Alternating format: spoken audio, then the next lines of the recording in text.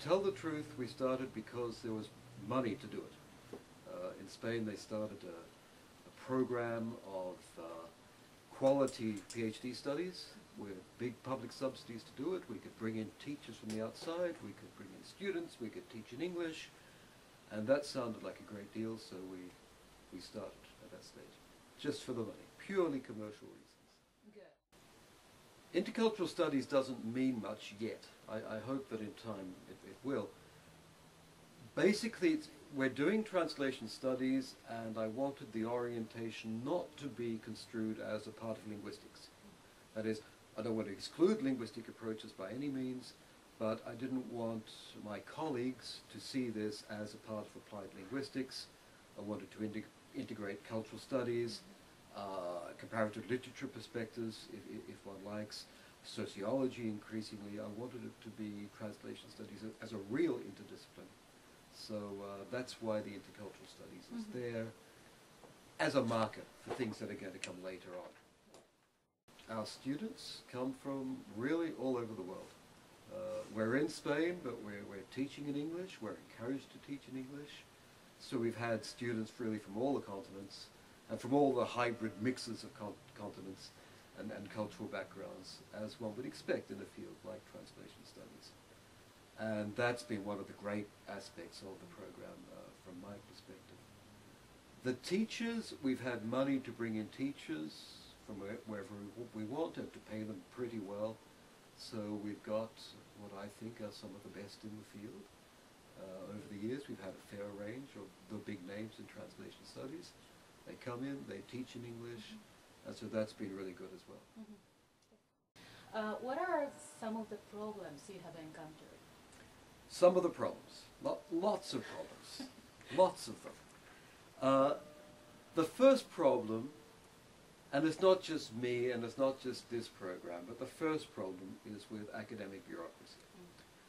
For a start, so-called harmonization in Europe means that in some countries you're doing doctoral studies with coursework, as we had it before here, and now in Spain, and I think about 25% of the countries to 30, we're not really sure, they wanted to divide it up. So the coursework is done as a master's, and then the PhD program is just thesis writing.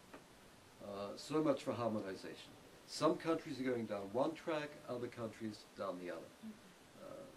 To add to that, in Spain, most countries have got a 3+2 structure, 3 years BA, 2 years MA. Spain has said, thank you very much, we're going to do 4+1, which is interesting. And the structure is that after 4 years of undergraduate study, people could come in and start doing their coursework to do a doctorate, which is crazy. But that's the way it is at the moment, legally. We haven't been accepting students at that level. We want them to have a master's before they start our advanced masters. We're not allowed to call it an advanced master's, but we are. So that's a struggle. Other problems, oh, well, they're more local problems, but the grant structure. We can get grants for students to do their PhD studies for 4 years, basically, which is great, but the students have to come more or less straight from their undergraduate studies or straight from a master's. If they've got more than 2 years outside of the university system, they can't get the grant. Now, because translation studies is related to a series of professions, some of the best students come in with work experience, with more than 2 years work experience, particularly interpreters, people in the localization industry coming in with really good perspectives. And we can't give them grants because of this rule, which is based on the way things operate in the exact sciences, if you like. We're in a particular part of the humanities related to professions, and that formula doesn't work for us. We only have, at the moment, 4 grant holders. 2, 3, sorry, +2, 5 grant holders in our program at the moment, and the rest are self-financed. So those would be some of the problems. Other problems.